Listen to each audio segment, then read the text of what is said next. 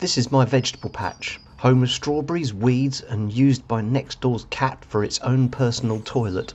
My answer to said cat problem is the Cat Cruncher. It uses a laser beam to detect the presence of Pussy Von Crapalot, and when it's selecting the perfect spot to defile, it instead gets a ring full of high-speed retribution.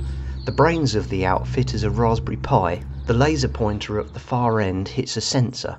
When the beam's broken, it starts the Pi's camera and infrared LEDs. After a couple of seconds, it fires the water jet.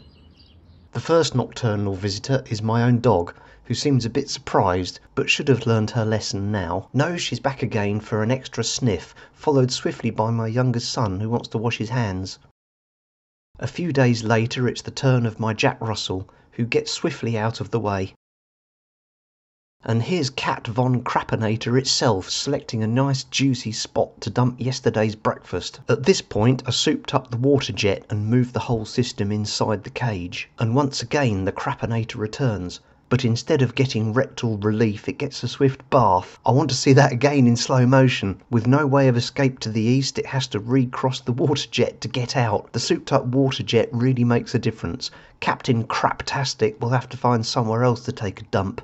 Perhaps even its own garden for a change. Now Tabby Muckspreader has come to leave a deposit, but gets a swift shot in his brown eye and hits the laser pointer on his way out.